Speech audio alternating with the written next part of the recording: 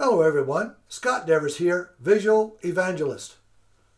What do you think this is? Well, it could be a donut that was rolled over by a steamroller and just smashed. Or it could be a bicycle tire that somebody tried to invent, and I don't think it's going to work all that great. No, this is not a flattened donut. It is not a bicycle tire. It's not a record with a great big hole.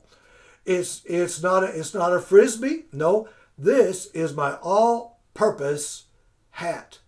You can make it whatever you want. Let me show you 4 basic ideas. You could put it on like this.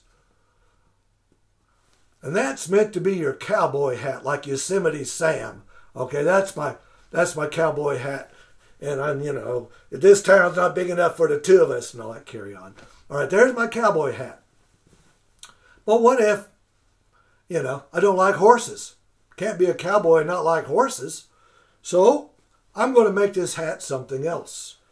So I put it on like this, and now it becomes a lady's sunbonnet, like Little House on the Prairie and the Wagon Train and all of these ideas. These women back in the day, and they had their sunbonnet. You see that? Isn't that cute? Please don't say it is. All right, there's my sunbonnet. But I'm a guy and I don't want to wear a girl's hat. So I can do this. I can turn it inside out like this and give it a pull here and a pull there, a pull here.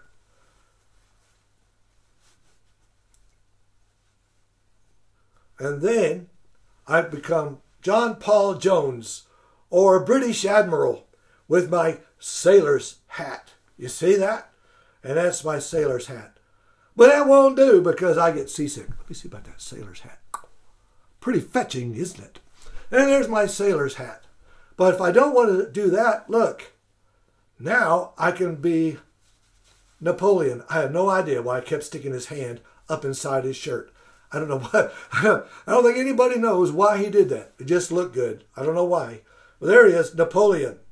You see? Napoleon. Now, are you ready for my corny joke that goes with this?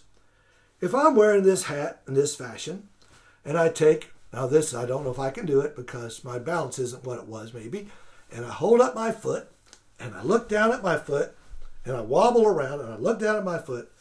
Do you know what that is? This is corny dad's joke. Napoleon facing defeat. Okay, I realize how silly that is. We read in 2 Peter chapter 3, verse 16, that there are people that wrest the scriptures. That's the word for wrestle. They wrestle the scriptures. You see, I took this, and when I didn't want it to be a cowboy hat, I twisted it, and I made it what I wanted. And when I didn't want it to be a sunbonnet, then I took it, and I twisted it from both sides, like that, because I'm going to force it to be what I want it to be. And boy, I can't hardly speak and chewing gum today. My coordination's not that great, but there you go. And I make my sailor's hat, okay, or my Napoleon's hat, depending.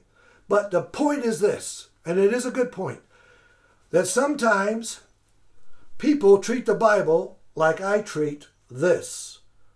When they read a passage and they don't like what it says, according to 2 Peter chapter 3 and verse 16, they wrest the scriptures. They twist them. When they don't want to believe that there's a place called hell, they try to find an alternate meaning, and they twist the scriptures. When the Bible tells us there's things we ought to do, when it says that Jesus is the only way.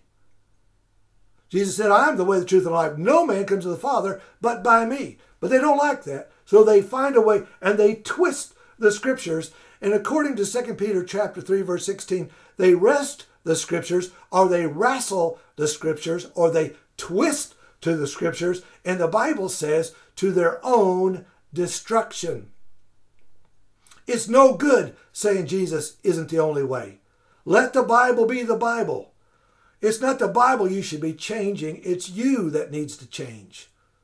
Don't change the Bible to please yourself.